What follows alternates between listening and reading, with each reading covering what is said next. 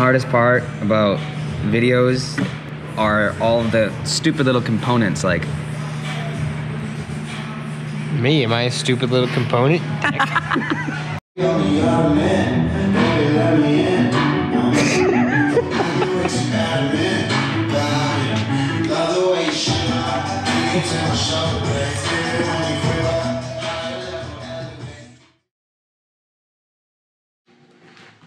What the fuck you doing? Oh, you're recording? Oh. Yeah. Well, what's up?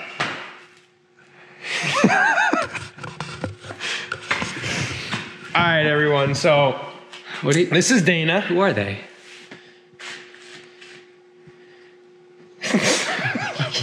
Wait, do you remember the fucking Clark's Trading Post dude? The old guy that would fucking hang out in the woods in his little car? What the fuck was his name? Do you Alec homeless? Yes. Who's in there? Oh, now you scratched it. Now you scratched Clean it. it. Come on. Come on. Learn how to use that. It's all about me. What are you doing with that camera? Why is it recording? The videos that have the best engagement and like long-term fan people users are like 20-minute videos. I know it's hard to believe because nobody actually watches So that. Dana thinks that we need to make a 20-minute video. At minimum, every video should be 20 minutes. No, I'm thinking like a couple minutes just to kind of like showcase what we're doing. But anyways, so everybody, this is Dana. Dana's been doing an absolute shit job at like promoting the van. Not even promoting the van, just kind of showing you guys Who are they though? Oh my Latha.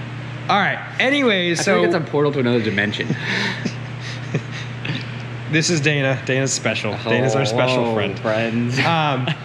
So yeah, Dana's gonna show you kind of what's going on with the van, kind of about the story. It's a spaceship. Yeah, don't mind him. I don't think I could spend any less than 20 minutes talking about each individual piece, but I'll try to keep it really brief.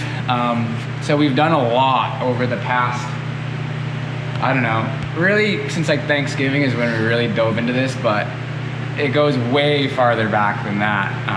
And the mission is to go to Patagonia.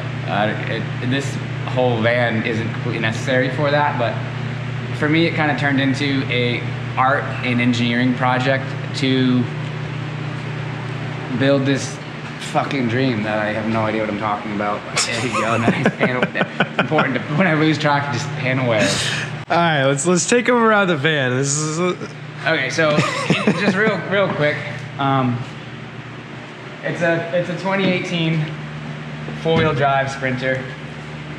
We installed these flare spaces, one on each side. This one doesn't have a window, which I really fucked up. And they make two different sizes. One's the extended, one's not. If you have a 170, get the extended on both sides. They tell you can't do it because the slider will interfere. It's not true. You'll be fine. We changed these windows thanks to some 45 caliber rounds that may or may not have went through these windows and possibly the side of the van. Dana took a rifle to the side of the windows, just if you guys didn't know. Pew pew. Do you have any ideas how I can get that window out of the fucking van? I'm gonna try to figure something out today. Well, do a little science. How long is it gonna take you to think about it? Probably 30 seconds.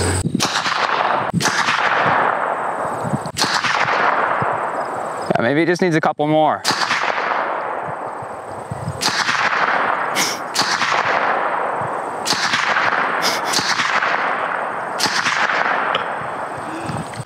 About 35 rounds from 30. If you look closely, there's still some shrapnel damage. I didn't know those were there. Yeah, I gotta fix that. Work in progress.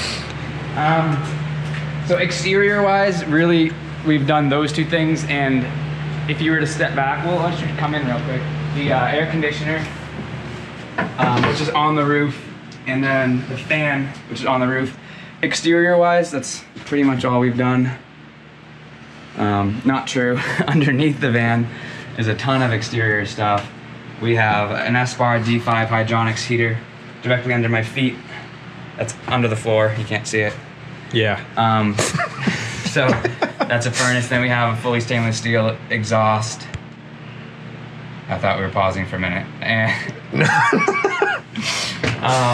That is a deleted tune kit. The main reason for that is because when we go to South America, the diesel fuel is crude and it'll ruin the whole DEF system and actually cause way more problems than it's worth keeping it, so we have to get rid of it. All right, so what we got going on in here? I see some green flooring. Is this your final flooring, Dana? This doesn't look very finished. Yeah, I really like green, so I figured this would be, you know, final finished product. Nah, so this is like a heated floor, right? Yeah. So this is a company, Warmboard, makes this product. It's a aluminum top. The PEX piping runs through.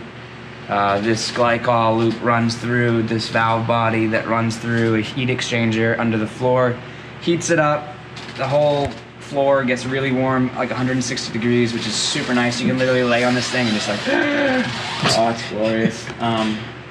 That same burner powers an on-demand hot water system, which gives me warm water at the sink. It gives me warm water at the shower, which is also a wet bath, little self-composting toilet, and also will give me hot water at a tempered mixture valve at the back of the van.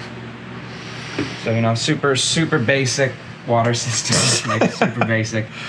What else we want to talk about here? Where are you going? Do you have a final resting place? You don't. You keep moving on me. What are you doing? Probably gonna turn into Stardust. Stardust. I'm gonna sleep like this. Obviously on a bed, of course. Like that. Whoa. On a bed. It's gonna raise, lower.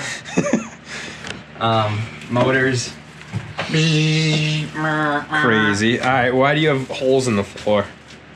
The battery box that we talked about that we didn't actually talk about.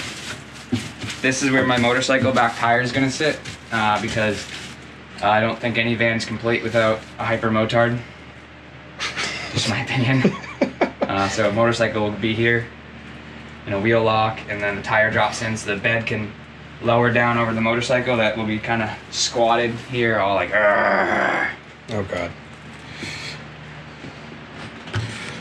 Well, so that's kind of where we're at.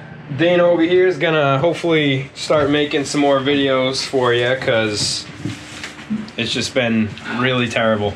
Really terrible. We keep trying to get him to do some things, so yeah, stay tuned, and Dana here is gonna do some stuff for you. I was not meant for this whole video thing, huh? See ya.